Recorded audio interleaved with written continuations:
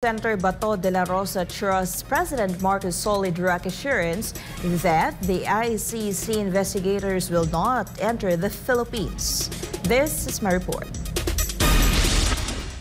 Senator Ronald Bato Dela Rosa has complete trust in what he describes as the rock-solid assurance from President Bongbong Marcos that the International Criminal Court will not enter the Philippines to investigate the anti-illegal drug campaign of former President Rodrigo Duterte. According to Senator Bato, the promise was conveyed to him by the first couple, President Ferdinand Bongbong Marcos and First Lady Liza Araneta Marcos, during a dinner held at Malacanang in November of last year.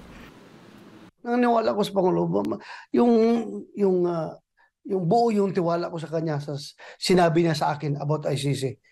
As of now, until now, buong-buo pa rin yung aking paniwala sa kanya na hindi niya papapasokin yung ICC. Bato has confidence in Marcos while emphasizing that any investigation by a foreign entity in the country is a clear violation of the Philippine sovereignty.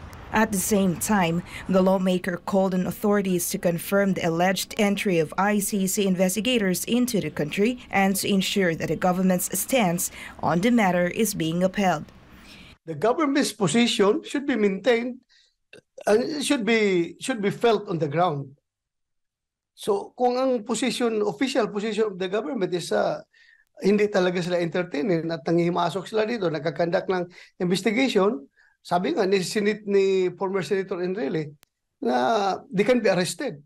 In case the ICC investigates within the Philippines, Senator Bato stated that the Department of Justice should take appropriate action by declaring them undesirable aliens and promptly deporting them.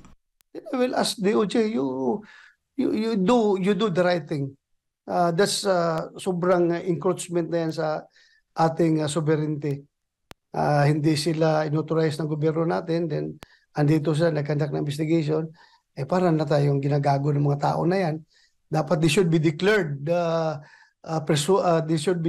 as undesirable aliens by the Bureau of Immigration at once. To recall, in November, President Marcos already mentioned that the ICC's investigation into former President Duterte has issues with the jurisdiction and sovereignty of the country. For God and my beloved country, the Philippines, this is Vhal Divinagracia, SMNI News.